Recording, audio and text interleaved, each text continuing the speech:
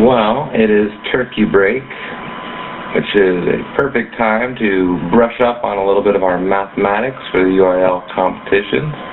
When I say turkey break, again, I do mean it's Thanksgiving break, November 2012, and it is Tuesday right now. Currently, I'm a bit bored. I'd rather do some math than do nothing, so I'm creating a series of videos that are going to go through these UIL math problems. I'm really going to go through this entire test, the mathematics released UIL from the Student Activities Conference 2011.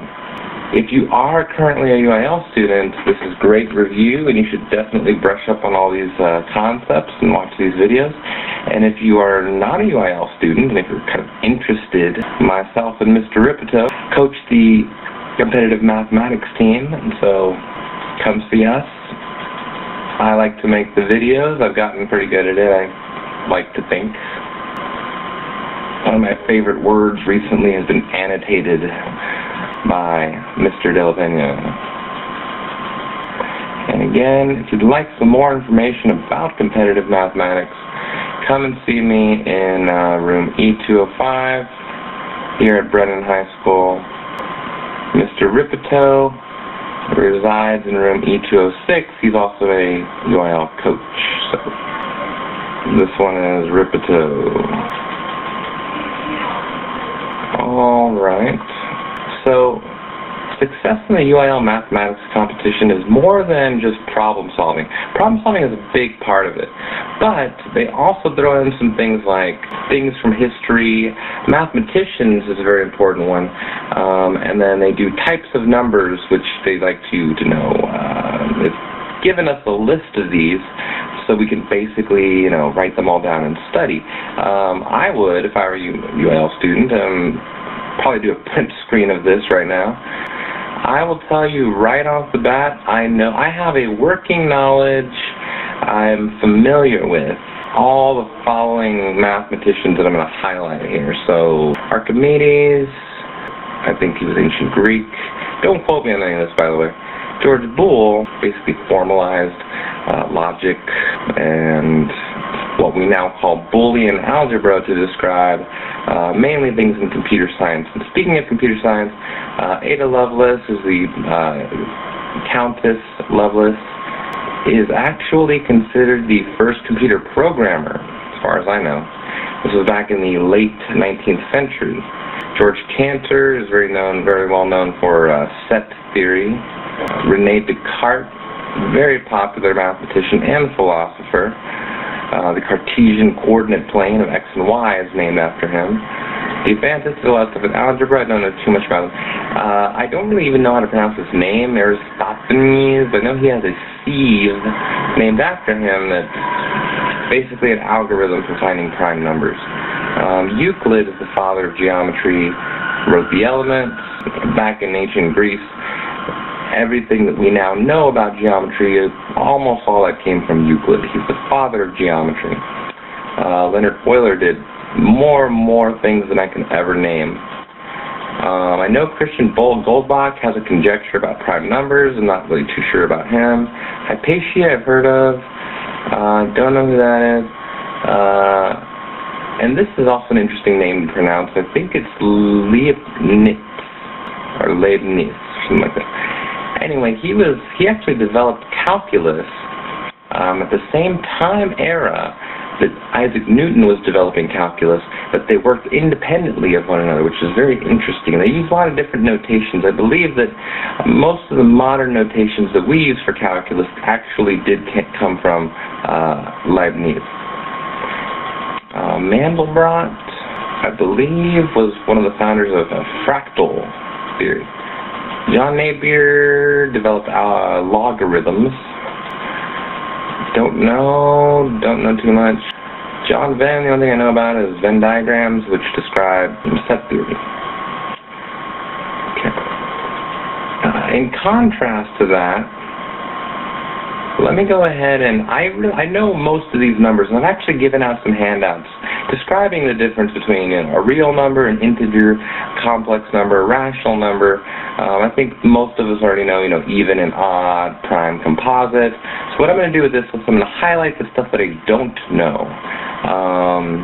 I don't know what a frugal number is. I don't know what an economical number is. I do not know extravagant, unhappy, polite, wasteful, lucky, unlucky, primeval, I guess, evil, odious, I'm supposing. Not quite sure what a happy number is. Every single other one of those I could tell you at least a little something about.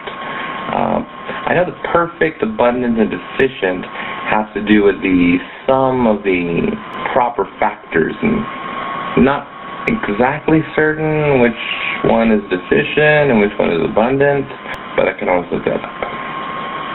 So here we are. We have things that we can look up now without even doing any math. Just research.